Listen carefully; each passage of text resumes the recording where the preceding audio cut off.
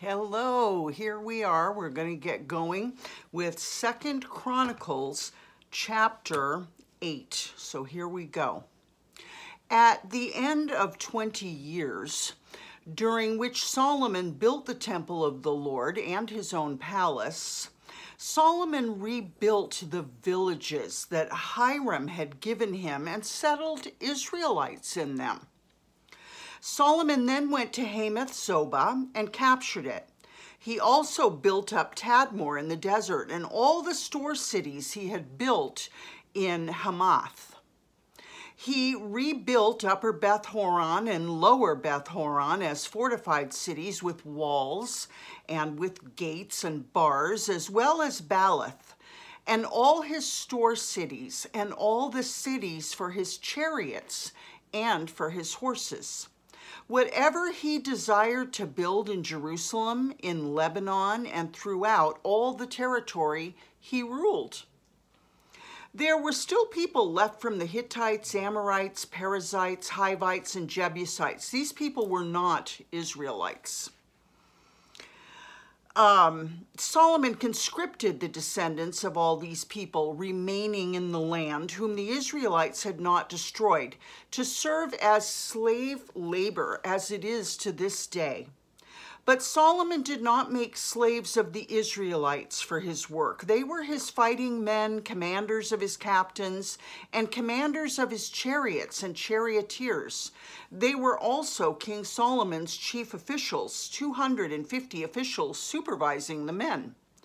Solomon brought Pharaoh's daughter up from the city of David to the palace he'd built for her, for he said, "My wife must not live in the palace of David, king of Israel, because the places the ark of the Lord has entered are holy."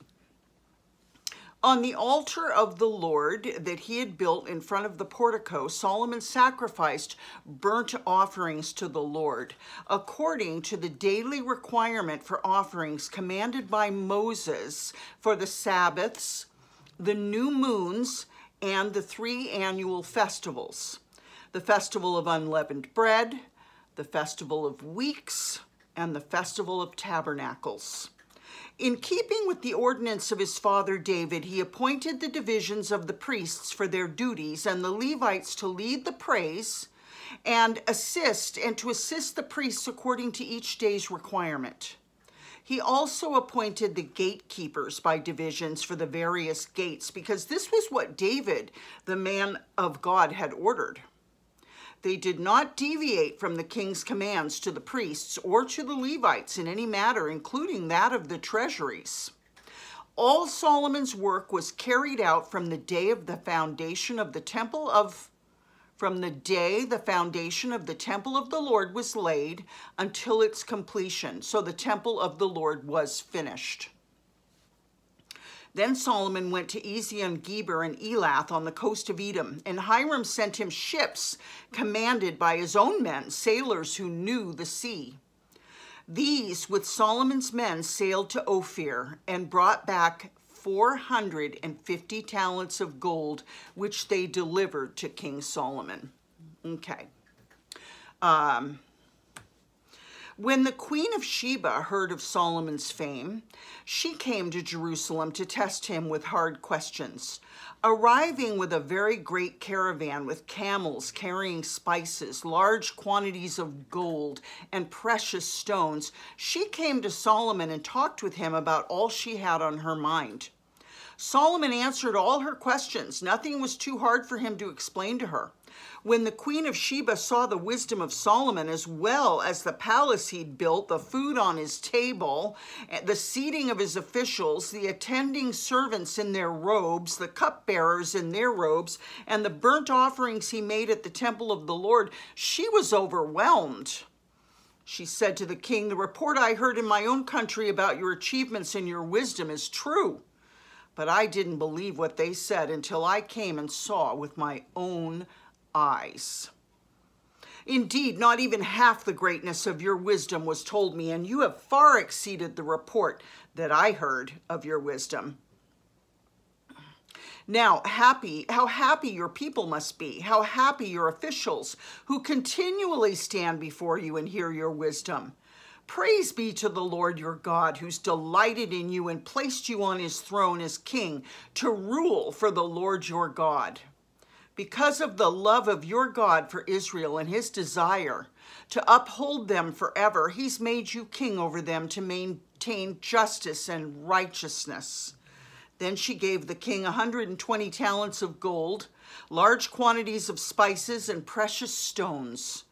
There had never been such spices as those the Queen of Sheba gave to King Solomon. You can only imagine, because I believe she's from parts of Africa. The servants of Hiram and the servants of Solomon brought gold from Ophir, O-P-H-I-R. They also brought algum wood and precious stones. The king used the algum wood to make steps for the temple of the Lord and for the royal palace, and to make harps and lyres for the musicians. Nothing like them had ever been seen in Judah. Now, King Solomon gave the Queen of Sheba all she desired and asked for. He gave her more than she'd brought to him. Then she left and returned with her retinue to her own country. The weight of the gold that Solomon received yearly was 666 talents. I think that's an interesting number, don't you?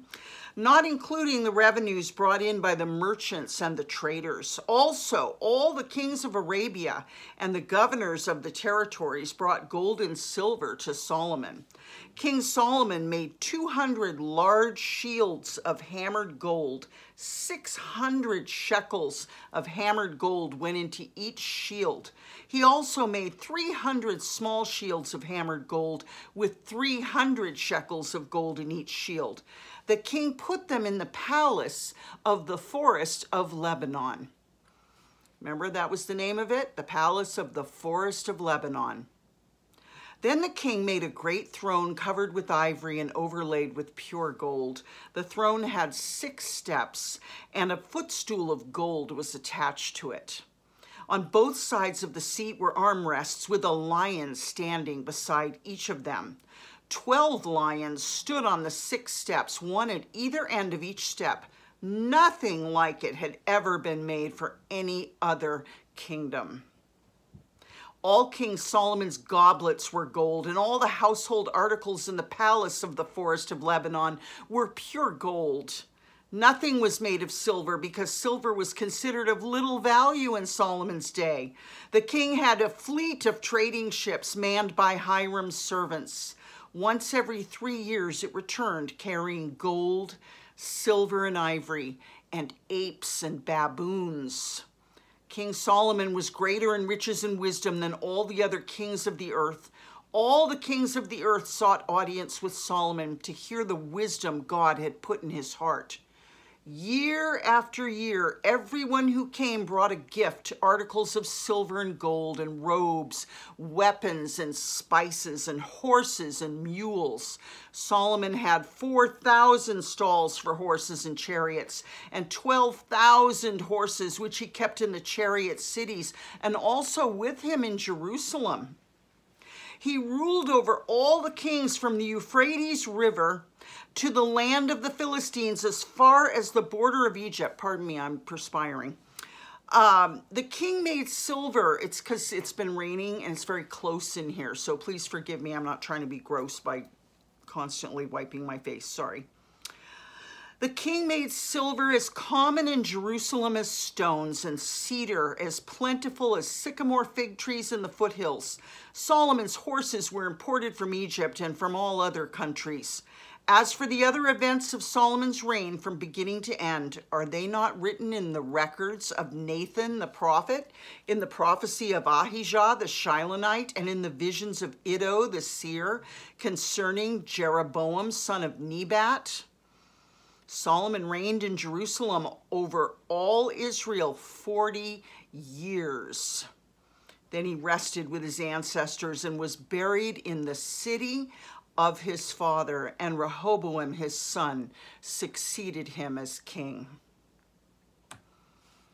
Rehoboam went to Shechem, for all Israel had gone there to make him king.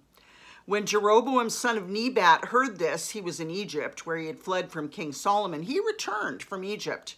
So they sent for Jeroboam, and he and all Israel went to Rehoboam and said to him, Your father put a heavy yoke on us, but now lighten the harsh labor and the heavy yoke he put on us, and we'll serve you. Rehoboam answered, come back to me in 3 days. So the people went away. The king Rehoboam consulted the elders who had served his father Solomon during his lifetime. How would you advise me to answer these people, he asked. They replied, if you will be kind to these people and please them and give them a favorable answer, they'll always be your servants. But Rehoboam rejected the advice the elders gave him and consulted the young men who had grown up with him and were serving him. He asked them, what's your advice? How should we answer these people who say to me, lighten the yoke your father put on us? The young men who had grown up with him replied, the people have said to you, your father put a heavy yoke on us, but make our yoke lighter. Now tell them, my little finger is thicker than my father's waist. My father laid on you a heavy yoke. I'll make it even heavier. My father scourged you with whips. I'll scourge you with scorpions. 3 days later, Jeroboam and all the people returned to Rehoboam as the king had said, come back to me in 3 days. The king answered them harshly, rejecting the advice of the elders. He followed the advice of the young men and said, my father made your yoke heavy. I'll make it even heavier. My father scourged you with whips. I'll scourge you with scorpions. So the king did not listen to the people, for this turn of events was from God, to fulfill the word the Lord had spoken to Jeroboam, son of Nebat, through Ahijah the Shilonite. When all Israel saw that the king refused to listen to them, they answered the king, what share do we have in David? What part in Jesse's son? To your tents, Israel. Look after your own house, David. So all the Israelites went home. But as for the Israelites who were living in the towns of Judah, Rehoboam still ruled over them. King Rehoboam sent out Adoniram, who was in charge of forced labor, but the Israelites stoned him to death. King Rehoboam, however, managed to get into his chariot and escape to Jerusalem. So Israel has been in rebellion against the house of David to this day. Because remember, the house of David is Judah, which was all that was left to King Solomon. I love you very much, and I'll see you tomorrow. You have a wonderful evening. Treasure these things in your heart. Take what you can, leave the rest. Apply them where they need to be. I'll see you tomorrow. Bye-bye.